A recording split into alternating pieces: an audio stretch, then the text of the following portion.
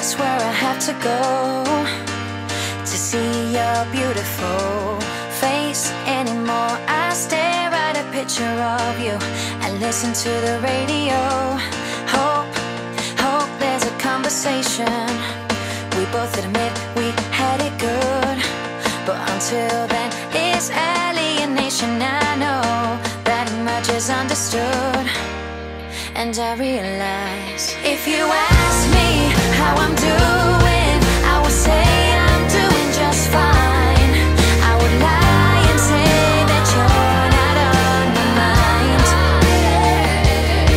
but I go out and I sit down at a table set for two, and finally I'm forced to face the truth. No matter what I say, I'm not over you. Not over you.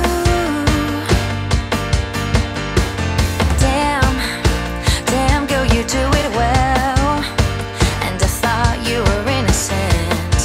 You took this hard and